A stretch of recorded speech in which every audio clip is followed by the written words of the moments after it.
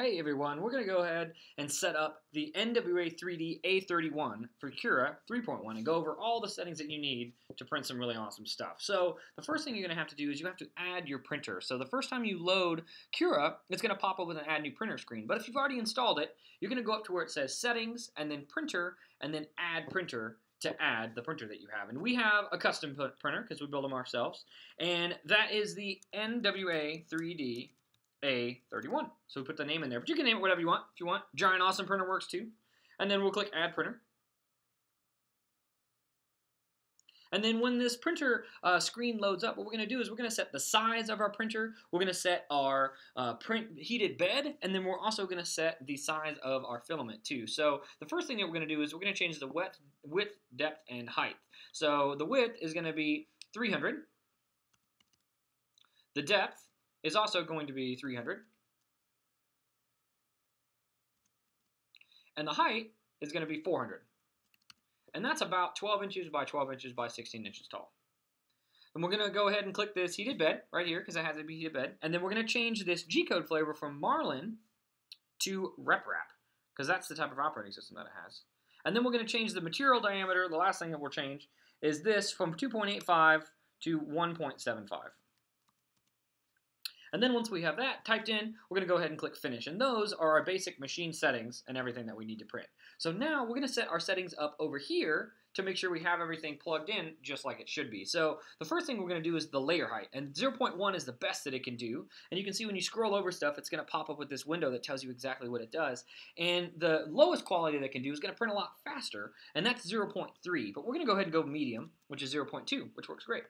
And then the next is the shell. So that's actually the thickness of the outside part of your model. And that, we want it to be a multiple of our nozzle size, which is 0.4. So it is already, which is great. So 0.8 means 2 shells, and that's perfect to have a really good model. But if you want to make it more dense, you can increase that by values of 0.4.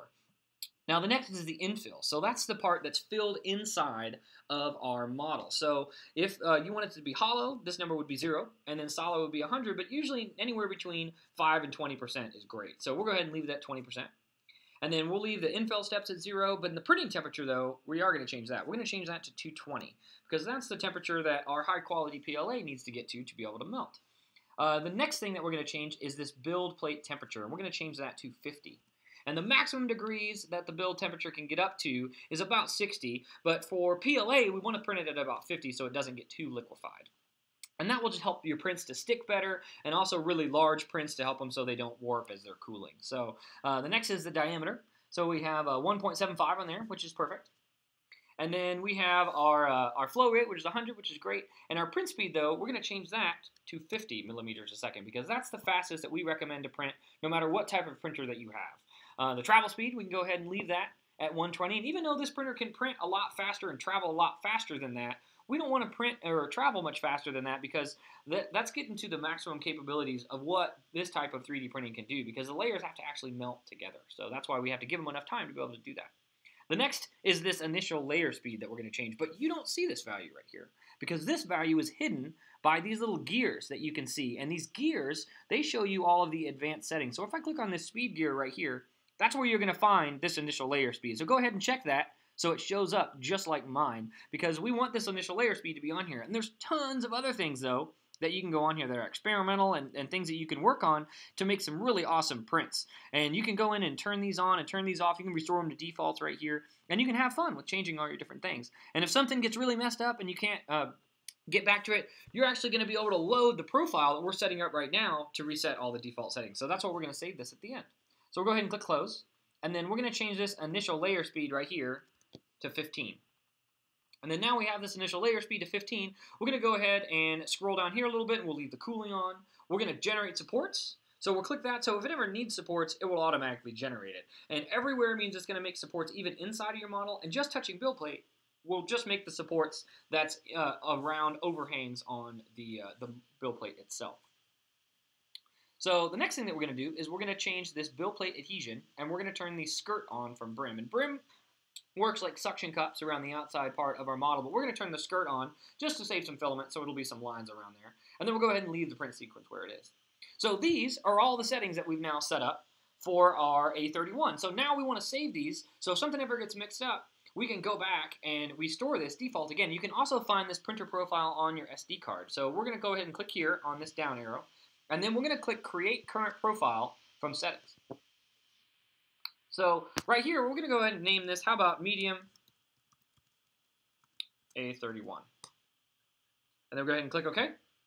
So we've got them named, Medium A31. So now we know those are our settings that we're going to need to set up. And you can see also if you go to import right here, that's where you can actually import the settings that are on the SD card. If something gets really messed up or something's going on, you can export profiles out from here too. So this is a really useful area to be able to create different types of print profiles, because when you hit close here, what you can do is you want to make sure that your print profile is selected and also your correct material is selected. That's why we always want to make sure that PLA is selected, and then we want to make sure that we're on our correct print profile, and that one is checked. So once we have those set, then these are all the different settings that we would have for this printer. But if you wanted to have, maybe you had an upgraded nozzle, so you had like a 0.6 nozzle for printing in carbon fiber or something like that, or it's hardened, then you could have all those different types of settings inside of here, so you could switch back and forth between the different settings for maybe carbon fiber PLA or regular PLA or flexible TPU with these different profiles. So that's why these profiles are really nice. And we can always just restore them to go back to the original.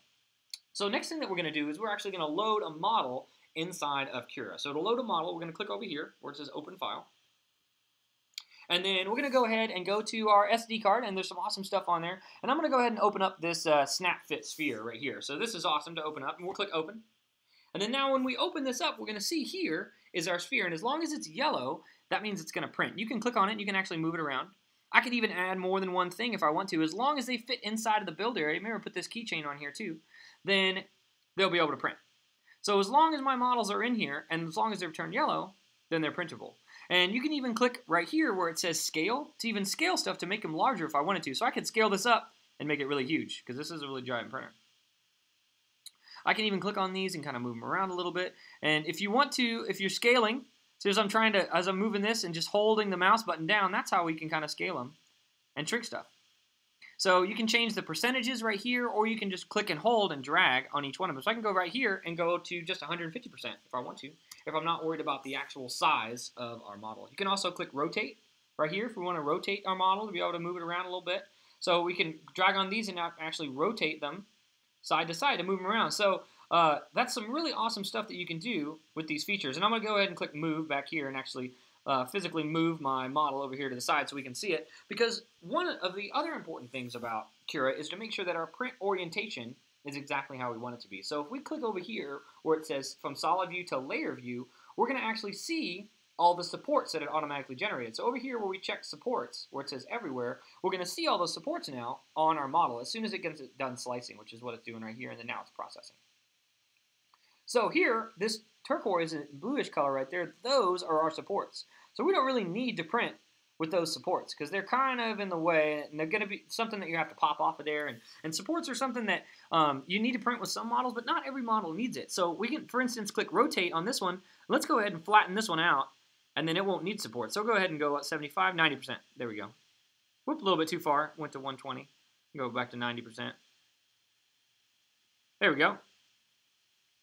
And then now that one's going to be flat, and it won't have near as many supports. So we do the same thing on this one, and we can click and rotate it. And if I want to go back to the solid view, I can even do that too if I want. So I can click on this one and go ahead and rotate this one to 90 degrees too. There we go. And then it moves down flat. And I'll click on this one and kind of move it back a little bit because we want our models to be a little bit separated so they're not touching each other. And then now we'll go ahead and click back to our layer view and see exactly what it's going to do with our different types of slicing. So it's getting ready to slice right here. And then now this is that slicing. So this is that third step, or that second step of 3D printing, where it's actually coding the model into G-code, and that's what the slicing is right here, and that's what Cura does. So then, once it gets processed, we'll actually see what each one of these have done. So now, look, we barely need any supports at all. Even if we scroll down here and we hold the right mouse button, we can kind of move it around. So it needs supports inside the letters and inside the snap sphere here, but we don't need supports anywhere else. So that is a great way to save some filament. So to make it a lot easier to print and to save filament in the process. So once we have everything exactly how we want, we're going to go ahead and click right here, and we can rename it. So I can name this, how about like sphere and keychain. And then we'll go ahead and hit enter. And then now we're ready to save. So I can click save to file if I want to save that G-code somewhere on my computer, or I can insert my SD card And I can save it directly to the SD card by clicking Save to Removable Drive. So when I click Save to Removable Drive, it's going to pop up to where I can save it, and I can even eject it from here right away. And then once I eject it, I'll be able to take that SD card and then put that in my A31, and then using the control screen, I'll go to Print from SD and pick my print. So I hope this was helpful for you guys to learn how to run Cura for the NWA3D A31, and have fun 3D printing, and good luck!